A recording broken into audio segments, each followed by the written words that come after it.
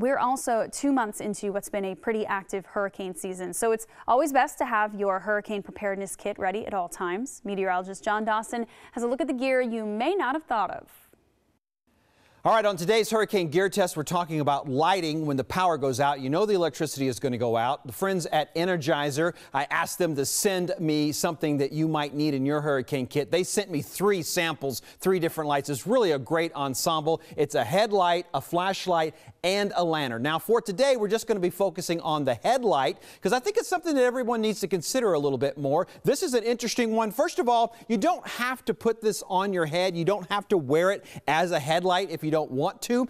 This one is called the Vision HD Focus LED because of the way you can use it from a spot to a flood. What I do want to show you is that it does have 3 different light settings that it has available to it. It has a red light, which you might use in a very dim light situation when you don't need a whole lot of light. It has a very bright, high-powered light, and then it has a lower light level as well for another less light needed type of a situation. And one other thing that I like to talk about whenever I'm reminding people about hurricane flashlights that you're buying, when you buy one that's in a package like this already and it comes with the batteries, what I want to tell people to do is don't even take it out of the package. Leave it in the package and take this whole package and leave it in your hurricane kit. That way you know it will be ready with charged batteries whenever you need it.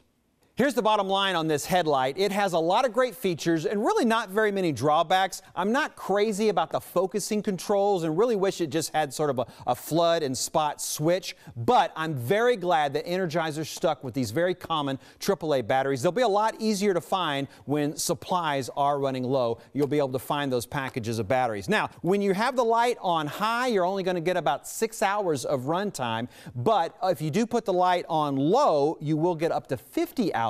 So make sure you're planning your usage carefully. And of course, always have an extra set of batteries. I give this light a Cat 5 out of a possible 5 on my hurricane kit priority scale. You should consider adding a light like this to your emergency preparedness supplies. This Energizer headlight can be purchased at many retail stores and usually costs between $20 and $25. For a complete list of my pros and cons, go to my Facebook page, John Dawson, Fox 26.